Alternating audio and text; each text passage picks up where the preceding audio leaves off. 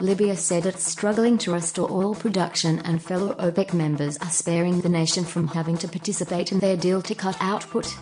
The North African nation has revived output to almost 1 million barrels of oil per day, but it's very difficult to say when that could increase to 1.25 million barrels per day, said Mustafa Sanalla, chairman of the National Oil Corporation. That's a production target Libya gave to fellow producers at a meeting in July.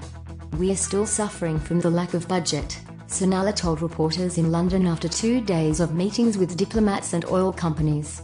Libya has explained its challenges to OPEC, which understands the situation very well, he said.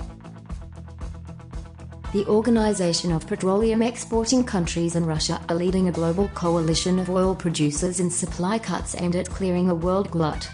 The accord spared 2 OPEC members, Libya and Nigeria, while they tackled domestic crises that have hobbled their oil industries. A recovery in the output of both nations prompted speculation they may be asked to join the agreement by restraining their output. Nigeria said it has now effectively capped its production, but no ceiling has been applied to Libya. At a meeting last month, OPEC and its allies said they welcomed further recovery in both countries. Sanalla said he hopes to attend the next formal meeting of OPEC and its partners, scheduled for November the 30th in Vienna. While Libya has resolved some internal disputes and restored output from a low of 550,000 barrels per day in April, the country still faces major challenges. The state-run oil company is only receiving about 25% of its investment budget, and production could decline without the needed money, Sanalla said. Production has dropped by as much as 90,000 barrels on a single day because of insufficient funding for maintenance, Sanalla said. The nation lost more than 6 million barrels of potential output between July and September. Returning to full capacity of 1.6 million barrels of oil per day will take some time, he said. 12 of the 19 storage tanks at the Isita export terminal are inoperative, and half of the 13 tanks at Roslaniel are out of action, he said.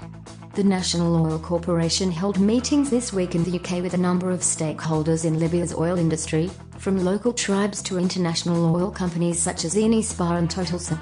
The meeting reached a statement of principles that will be passed to the Conference on Libya's Political Future to be chaired by the United Nations.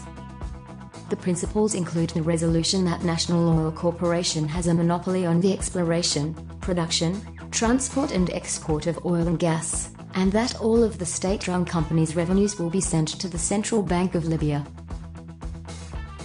To get faster updates and the latest news from the oil and gas industry, please subscribe to the YouTube new video channel and connect with us on Facebook, Twitter or LinkedIn.